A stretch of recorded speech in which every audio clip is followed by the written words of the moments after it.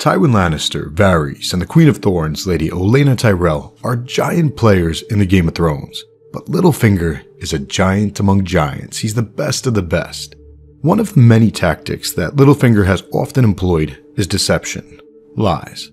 Littlefinger lied to Catelyn about Jon Arryn and the dagger, and he lied to many others about many other things as well. He's very good at lying, but there is one lie that may cost him everything. In Storm of Swords, Littlefinger told Sansa that he took her mother's maidenhead. Since we already know from Lady Catelyn's inner thoughts that she lost her maidenhead to Lord Eddard the day that they conceived Robb Stark, it is natural for readers to assume that Littlefinger was lying to Sansa. But he may not have been, depending on how you define the word lie. A long time ago at River Run, Littlefinger got very, very drunk. He tried to kiss Lady Cat, and she pushed him away. Her uncle, the Blackfish, then brought Littlefinger to his room, after which Lysa snuck in and took advantage of Littlefinger's intoxicated state. Lysa gave Littlefinger her maidenhead. While they did it, Littlefinger called her Cat. So, at least at that moment in time, Littlefinger believed that he was with Lady Cat. Fast forward to the current timeline, and both Tyrion and Jaime tell Catelyn of how Littlefinger goes around court claiming to have taken her maidenhead. We witnessed him tell this lie directly to Tyrion at one point. But here's the thing.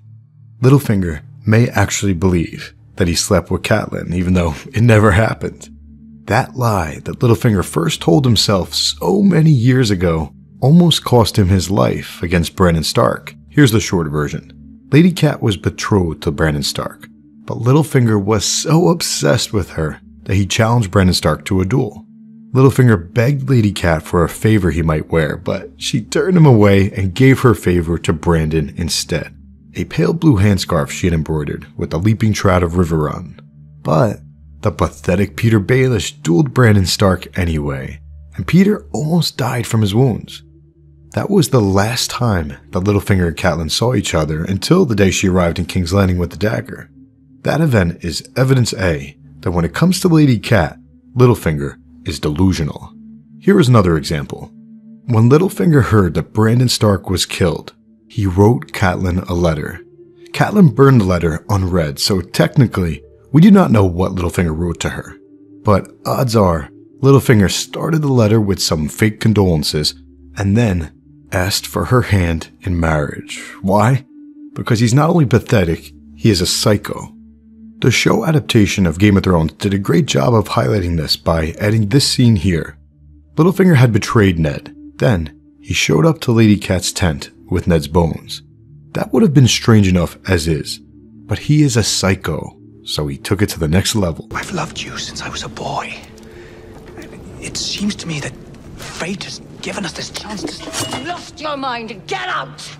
This type of madness unfortunately happens with a lot of dudes. They get messed up by the word that begins with P and rhymes with mussy. And considering how much George R.R. Martin loves his wordplay, it may not be just a coincidence that another word for that P word is cat. Littlefinger's Achilles heel is cat, or more specifically, Cat's cat. And it just so happens that Littlefinger now sees Cat in her daughter, Sansa. So Sansa has become Littlefinger's Achilles heel, which ties into the ghost of Highheart's dreams, Sansa slaying a giant in a castle of snow. That is a separate discussion, focusing more on Sansa than Littlefinger, but considering that they have already left the fine white stones of the Eyrie, odds are Sansa takes down Littlefinger at Winterfell. But the truth is, Littlefinger's downfall began the day that he began lying to himself about Cat. The worst lies are the lies that we tell ourselves.